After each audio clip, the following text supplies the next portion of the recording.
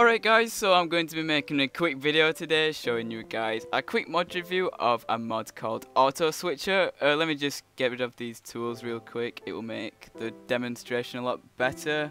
Pickaxe and spade.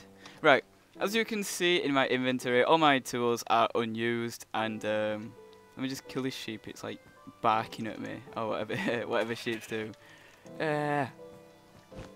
Right, oh crap, I used a shovel. Right, anyway, as you can see, I've lined out some items here, like leaves, dirt, and blocks.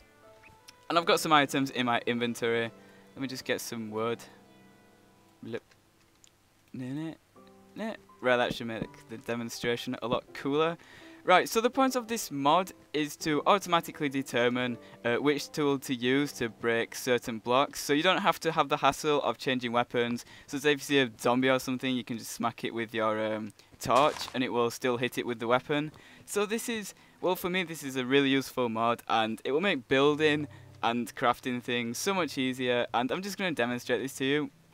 So for example, I'm holding the torch, so I'm going to left click on some materials. And as you can see, it automatically switches to the weapon of choice, which is best for breaking it.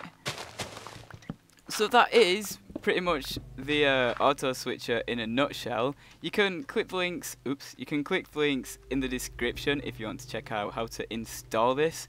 You do need Risugami's mod loader, as well as just drag and dropping the files of the auto switcher into the Minecraft.jar save. But you can find out more information about that by clicking the links in the description.